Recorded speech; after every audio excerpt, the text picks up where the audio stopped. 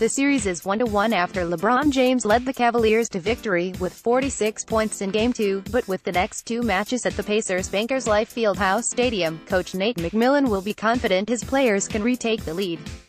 Cleveland's Kevin Love is expected to start after hurting his thumb late on in Game 2. The Pacers will once again look to All-Star Victor Oladipo to inspire the team after missing large parts of the Game 2 defeat due to racking up early fouls.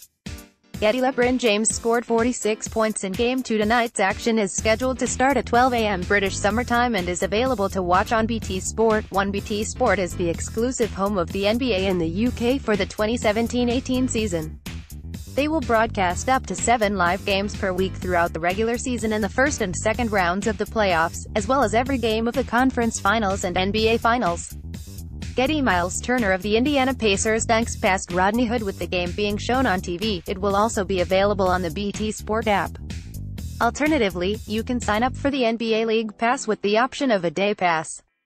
The NBA League Pass lets you watch every NBA game depending on the package you select. American viewers can catch the action online by also going for the NBA League Pass.